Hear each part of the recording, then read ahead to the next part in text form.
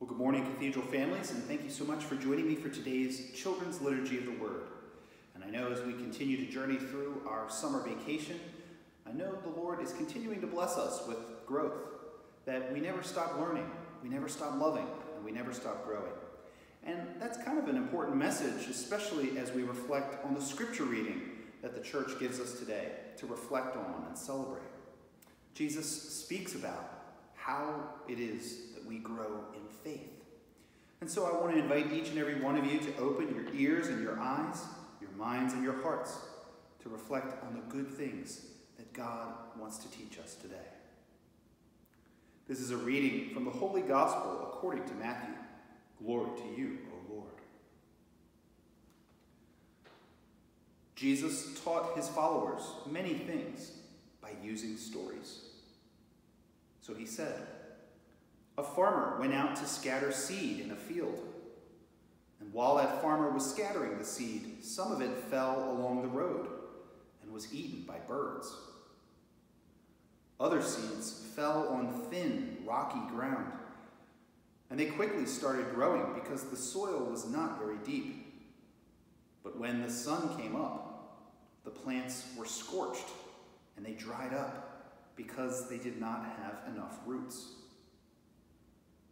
Some other seeds fell where the thorn bushes grew up, and the thorns choked the plants. But some of the seeds did fall on good ground, where the plants produced 100 or 60 or 30 times as much as was scattered." The Gospel of the Lord. Praise to you, Lord Jesus Christ. You know, each and every time I get to go down and visit the learning garden behind school, I think kind of about this reading.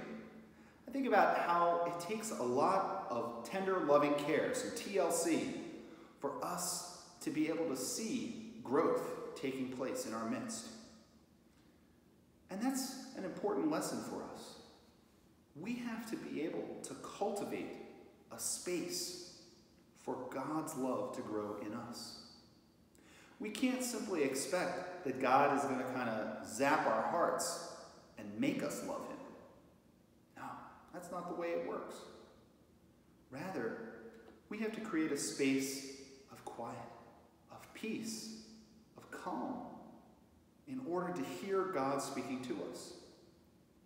We have to create a space that is loving, that is concerned for our neighbors and for our world, to hear how God wants to direct our steps, to witness to his love, and to engage in good acts of mercy. And so all of that helps us to kind of cultivate that soil, that rich soil in our hearts, where the Lord's love is allowed to grow.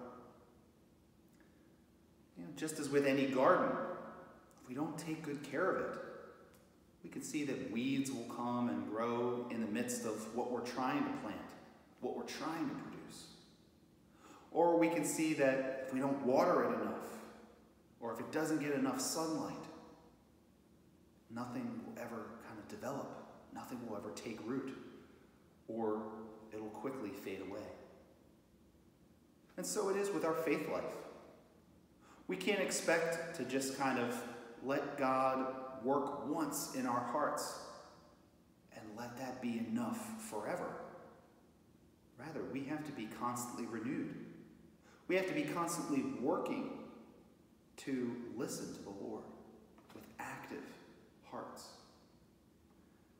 And we have to try not to let the difficulties of this world, kind of choke out that beautiful gift of love that God has given us.